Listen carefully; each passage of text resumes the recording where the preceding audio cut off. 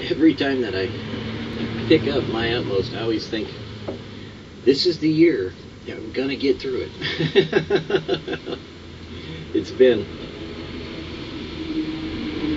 30 some odd years of me telling anyone and everyone that would listen that, hey, get a copy of it and try reading it daily, living it personally, and applying it emotionally to yourself and see how far you get.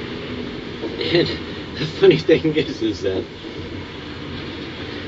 in 30 years I've never gotten through it, but now with devotionals, and having this ministry to participate in it, I'm kind of looking forward to seeing just how far, make it all the way through. It's been a joy over these years to have my utmost for his highest as part of my devotional reading and now evotional participation.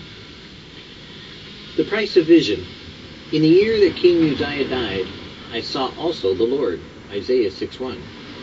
Our soul's history with God is frequently the history of the passing of the hero.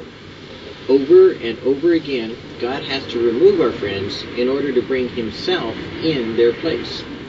And that is why we faint and fail and get discouraged. Take it personally. In the year, the one who stood to... Wow. Let's try that one again. Take it personally. In the year that the one who stood to me for all that God was, died. I gave up everything? I became ill? I got disheartened? Or I saw the Lord? My vision of God depends upon the state of my character. Character determines revelation. Before I can say, I saw also the Lord, there must be something corresponding to God in my character. Until I am born again and begin to see the kingdom of God, I see along the line of only my prejudices. They influence what I see and how I see it. I need the surgical operation of external events and internal purification. It must be God first, God second, and God third, until the life is faced steadily with God only, and no one else is of my account whatsoever. In all the world there is none but thee, my God, and there is none but thee. Keep paying the price. Let God see that you are willing to live up to the vision. It's interesting is that, boy, when Chambers decides to hit something right between the eyes, he doesn't mince words, he doesn't choose words, he doesn't allow distractions or objections to come in anywhere in between what he's zeroing in on. And it reminds me of Jesus, because Jesus in the Sermon on the Mount was pretty direct. He said, if anything stops you from the kingdom of God, remove it. And he wasn't figurative, he was literal.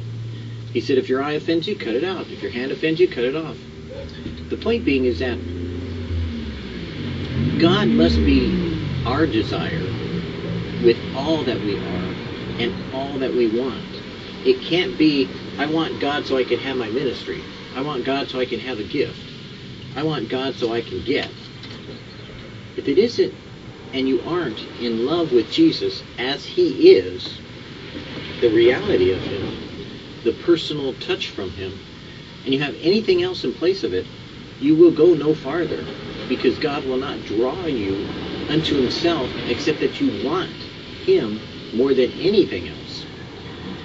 The famous line that people like to pretend like they believe in is, as the deer pants for the water, so my soul longeth after thee. A person who has seen a deer dying of thirst and panting after water knows exactly what a deer can do. It's like a horse in heat. When a horse wants to mate with its mare, then a stallion will go through 2x4s, 4x4s, and bust up any kind of corral in order to get through. And the force and the power of that is amazing. Well, the deer, when it's panting for the water, is so going after that irregardless of the cost, it goes forward.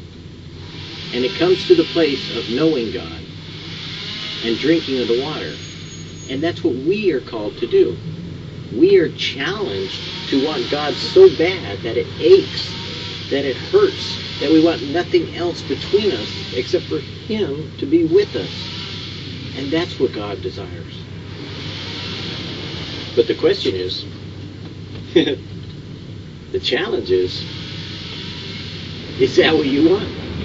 It's what I want. That's what Utmost is saying. That's why they call it Utmost.